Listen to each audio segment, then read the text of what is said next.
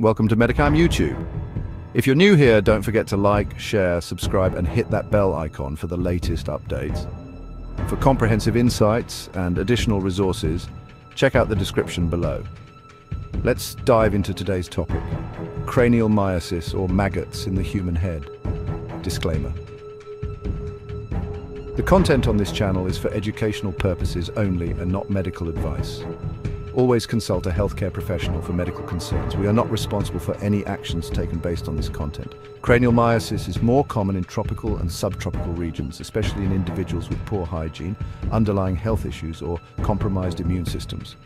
Firstly, fly infestation. Flies, particularly from the genera Cochleomia, Dermatobia, and Sarcophaga, lay eggs on open wounds, sores, or in natural body orifices. The eggs hatch into larvae, which then burrow into the skin or underlying tissues. Lack of proper hygiene, especially in hot and humid climates, increases the risk of fly exposure and subsequent infestation. People with underlying health conditions, untreated wounds, poor immune function, or chronic conditions that impair wound healing are more susceptible. Living conditions also matter. Those in environments with poor sanitation or in close proximity to livestock are at higher risk. The symptoms are quite alarming. Intense pain and discomfort occur as the larvae burrow into tissues, causing sharp or throbbing pain. The affected area may become swollen, inflamed, and tender to the touch. You might notice a foul-smelling discharge seeping from the wound or orifice, often accompanied by the movement of larvae. Itching or a crawling sensation is common as the larvae move. Secondary infections can develop, leading to fever, increased pain, and pus formation. If maggots infest the ear, they can cause hearing loss or tinnitus, including buzzing or ringing sounds. In severe cases, neurological symptoms like headaches, seizures, or altered mental status may occur.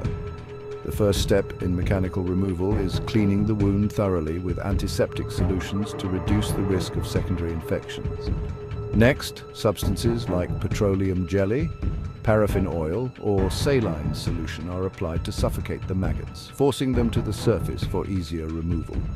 Manual extraction is then performed using fine forceps or tweezers.